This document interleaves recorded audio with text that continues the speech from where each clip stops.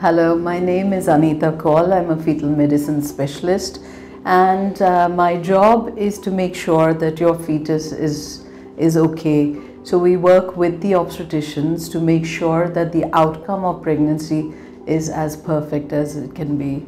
So one of the things we realize and one of the problems we face is that parents come to us very late saying that there is an abnormality in the fetus. And I don't know if all of you realize that now with the advances of fetal imaging, with the advances in ultrasound, with the advances in genetics, in our knowledge, that we actually start looking for fetal abnormalities at the 12-week scan. This is now our early anomaly scan. So the old thoughts that the level 2 scan has to be done halfway through the pregnancy is changing more and more, and now we are doing a significant amount of identification of problems at the 12-week scan. So all of you are pregnant, make sure that your 12-week scan is done with a fetal medicine specialist so that we can look at risks and we can give you risks and we can start